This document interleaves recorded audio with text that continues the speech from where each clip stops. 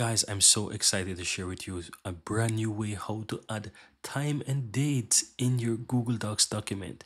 Gone are the days when we just simple type in just the basic raw word of date and time in our Google Docs document. No more. You can now add a smart timing, digital timing, smart timing in Google Docs. And I'm going to show you how to do it. So all you have to do, guys, once you're inside your Google documents, don't ever write it out like you see I have it here. Stop doing that. All you have to do is just simply head over to the insert option in your Google Docs document. And here you want to go down to smart chips. Then click on date, guys.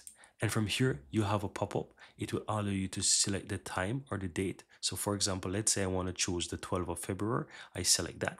Then you can go down to set time and you can choose whatever time you want. For example, this is optional, by the way. You don't have to. You could just put the time and date.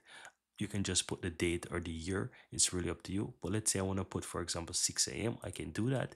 I can even choose a time zone. It's really up to me. So I can come down here and I can find whatever time zone I want, right? So let's say I want to do that. I can find that and I can select something. So let's say I'm going to choose, for example, this one from Jamaica, right? Then all I have to do, just simply click on OK here. Then go ahead and click on OK again, and you will see that it's added. Now you can see that the date, the time, the year, the month, every single thing is added here in the document. Now you may be wondering, so what does that do? If you hover over it, you see that it shows it for you. So that's it. You now have a digital smart time added to your Google Docs document. So here you will see it shows the date, it will show you the time zone, the time, every single thing. There's also the settings here that you can always go ahead and open up the time format here and just basically make whatever changes you want to it. So let's say I want to change this from not this, but I want to use just the digital numbers. I can change it to that and it look like that, or I can have it like this. It's really up to me how I want to add it. But that's it. That's the brand new way how to add time and date in your Google Docs document. So no more writing out today's date or the year.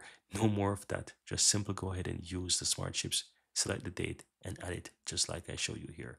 Hope you find this useful, and if you do, give this video a like, let me know in the comments below if you have any question, and thank you guys for watching.